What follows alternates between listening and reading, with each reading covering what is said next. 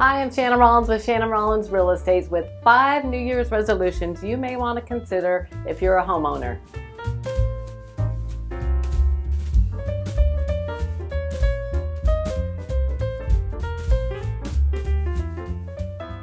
Here we are in the new year, and maybe it's time to consider 5 New Year's resolutions to get your arms around maintaining your home. So the first one is do an assessment of your home.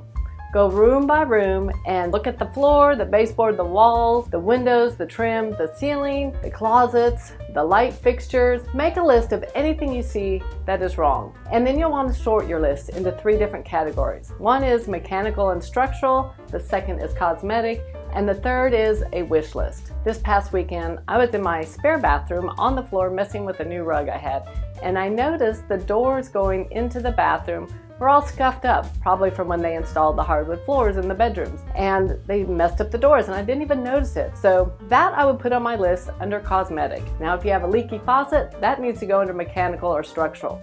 Or if you want to repaint the bathroom a different color or get rid of wallpaper, that would go under your wish list. So make your list, sort it out, and then that way when you have some free time, you can jump on your list and quickly say, oh, I can knock out these couple things. Or if you have some funds available, then you can go ahead and take care of those problem areas. The second one is to establish a repair fund. They say that you need to be saving on an annual basis 1 to 4% of the value of the home, so you have the funds available to make repairs when needed.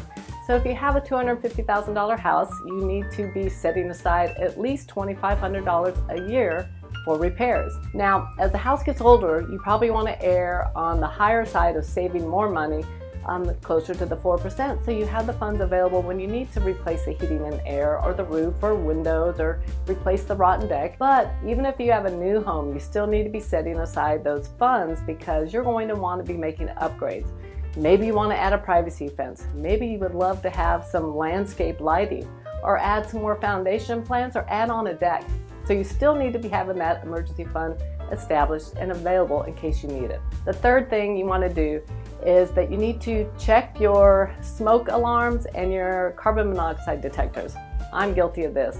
Middle of the night, the smoke alarm goes off. We cannot get it to stop, so we just take the batteries out. We need to go back and put that back together and get it replaced if needed. So double check that, be sure everything's still operating well. The fourth thing is you need to be cleaning around your appliances, under them, behind them, on top of them. I've got a cute little black schnauzer who his fine hair gets everywhere, so I've got to go up and clean under my refrigerator, around the vents, occasionally to be sure it's not clogging it up so that they operate efficiently. I don't want my freezer to stop working when I'm not home and have a mess. You also need to look up into your returns, you know, where you got the heating and air returns. If they start looking a little black, you might need to screw off the vents, take it down, soap and water, clean them, put them back up.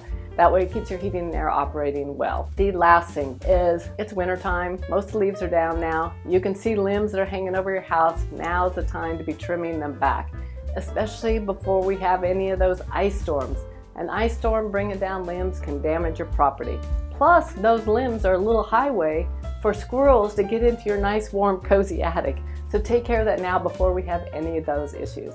I hope these tips have been helpful. If I can help you in the new year, feel free to reach out. My team and I are on standby 7 days a week, ready to help you take the smoother road to sold.